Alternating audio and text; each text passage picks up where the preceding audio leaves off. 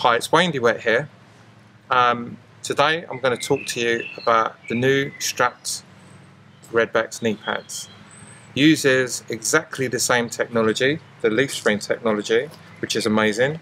Please refer to my previous video, which is on YouTube, Tool Talk 1. What makes the new strapped knee pad different from the original? Well, lots of things really. As you know, lots of guys really don't like pain. I certainly don't like pain. So comfort to me, whilst I'm working, I have my work clothes on for at least 8 hours a day. Now, a lot of the time I'm actually kneeling on my knees. So the new strapped version gives me an added benefit. Still the same comfort, but a few extras. It gives me a strap which is flexible. So obviously if I'm getting in and out the van, I don't have to take them off.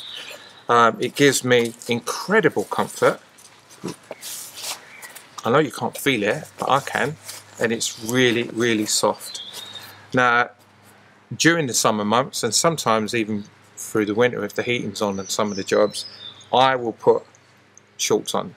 Get a bit of jip for it, but I'll put shorts on. And if I've got shorts on, I can't wear my knee pads. So with the knee pads in the straps, guys, it allows me to wear the strapped RedBacks.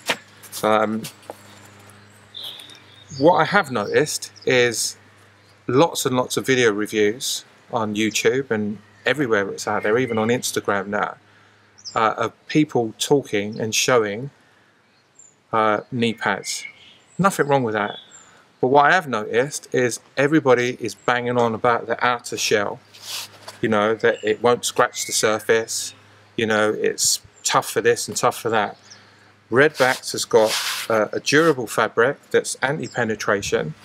But really, who cares about the outside? For me, the most important bit is the inside. The bit that's going to have my knees sitting next to them for up to 8 hours a day. So the new strap version for me really ticks all the boxes. You can wash them. What I do is when they get a bit grubby, as you can see, mine are certainly grubby, stick them in a bucket of water, give them a little swish, and then just put them on the side to dry. They don't take that long. Obviously the technology inside is waterproof, so it's only the fabric that's got to dry. That's it.